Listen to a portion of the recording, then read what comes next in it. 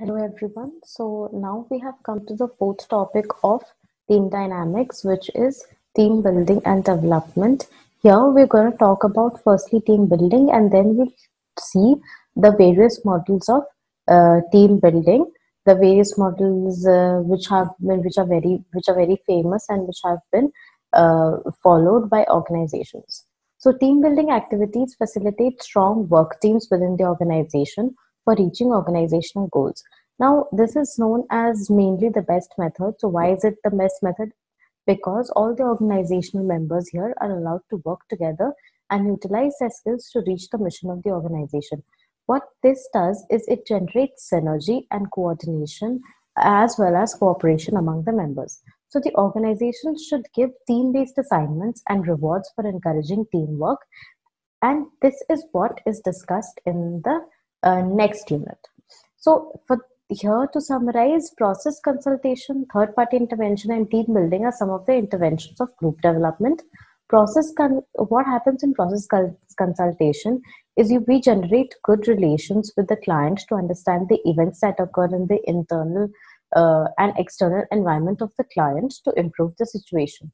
And the third party intervention, what they do is they use arbitration, mediation, and alternative options and methods to solve conflicts. So the present organization, the present scenario, what the organization does is they encourage teamwork. They expect teamwork from their employees to overcome severe competition in the industry. So business organizations design the organizational structure encouraging teamwork and team rewards. This unit explains about developing successful teams in an organization. So team building is a very important activity, right, of a manager in the organizations. So building high performance team involves choosing team members based on the goal to be achieved, right? So different team models exist in the literature involving uh yeah uh like the just as I said, involving different models like Belbin team building model, and where Thompson model, the three-stage model of team process, etc. So let's start with the Belbin team building model. As per Belbin, each individual assumes some role where they work and how they work with others. So based on this, he identified 8 different roles a team should have.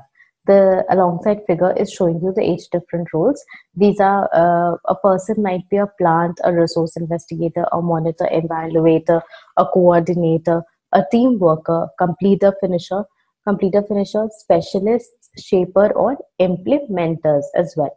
So what are these? Like, we just named some types of people and what are the team building roles they are, but what exactly is a plant? What exactly is a coordinator? What exactly is a resource investigator? That we do not know. So I'll tell you that also. So plants are innovators and very highly creative people, and they love to work on new ideas. And they are introverts and they have difficulty to mingle with others. This may be impractical, and they can be used for developing new proposals, but but these people, they are very sensitive to criticism, and they are not very compatible with a lot of people. Then second, we have resource investigator. So these people are really good at communicating with others, and they can extract new ideas from others as they are very good at interpersonal skills. Such people need to be appreciated for successful performance, and they can identify new opportunities really quickly outside and get along well with other members of the team as well. Then comes monitor evaluator. What they do, these people are very strong in the aspect of analyzing any issue. They can choose the best solution out of all the possible solutions and the problem solving skills, and they are impartial in the decision making as they see the pros and cons of the problem and give solutions accordingly. Then we have coordinators. So, what do coordinators do? Usually, they are great at team building and like keeping everyone's motivations high and team spirits high. So, these people serve as a cohesive force in the team. They can, outrightly spot the best talents and use them to for achieving the team objectives. And they can work with all the members of the teams. Then next we have shapers. So who are shapers? Shapers are usually those who are good achievers and who can manage any situation, and they can win in spite of any problem in achieving a goal.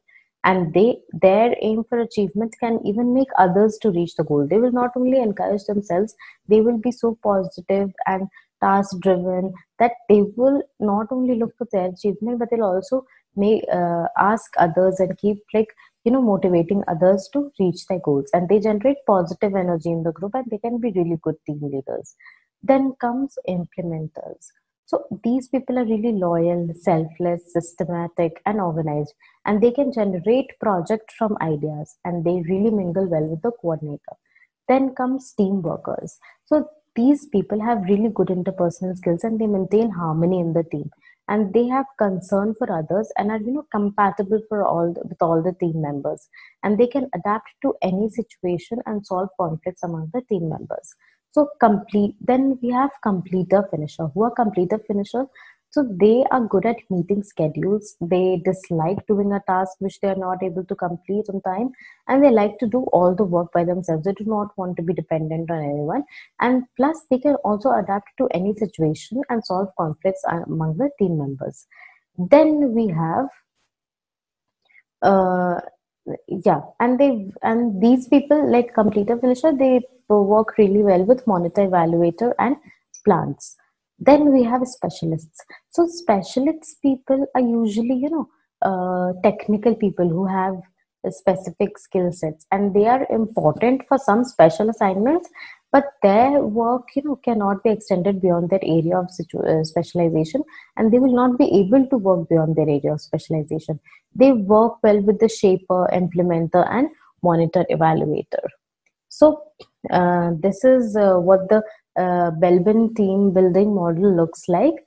The next model which I'll tell you is a three-stage model of team process given by Thompson. It has three phases. Firstly, formation, development, and renewal. In the first stage of the formation of the process, the team frames the rules and regulations of the operation. The goals are set, like as to what has to be achieved, what is the aim of this group, and everything. Then the team performs, and the members engage in tasks to achieve the goals in the second stage of development. So the second stage is development. Here what they do, like the after a goal is set, the teams are formed, and the people start to engage with each other and start doing tasks which will lead to the accomplishment of the predetermined goal which we did in the first stage. And then in the last stage, the team starts preparing for new tasks and gets ready to face new challenges. So this is the three-stage model of team given by Thompson. Then we come to the three-dimensional team model. This has been developed in 2006, and it incorporated Belbin team roles, individual characteristics, plus the environment. So it uses the personal characteristics like personalities, types of organizational values, mission goals to execute the teamwork. As per this model, if we study deeply into it, the team goal will be at the top, incorporating the values, mission, and goals of the organization. So these will be on the top. Team roles will be in the middle, show the roles of the team members and in relation to the organizational environment. Team evaluation will form the base of the model incorporating team development. So team evaluation includes maintaining personal relationship among the team members and introducing the knowledge and skill to the members to improve their competence for executing the teamwork. So to summarize the topic of team building and development and the models which we just learned about, is that Belbin team roles and their pyramid model, which is Thompson's three-stage model of team process, and the three-dimensional model of Thompson are some of the models of team development. Team role is an inclination to perform, devote, and coordinate in a specific way. And Belbin team roles are plants. I will just go over what we studied in the first team model of Belbin. There are different kinds of team roles like plants, team workers, implementers, resource investigators, coordinators, monitor, evaluators, finishers, specialists, shapers. Okay. Then we got the three-stage model of team development, which has the three stages as formation, development, and renewal phases. Then we got into the three-dimensional team model, where the team development has team goals, team roles, and development. So with this, we come to the end of the topic 4 of unit 4, which talked about the team building and development.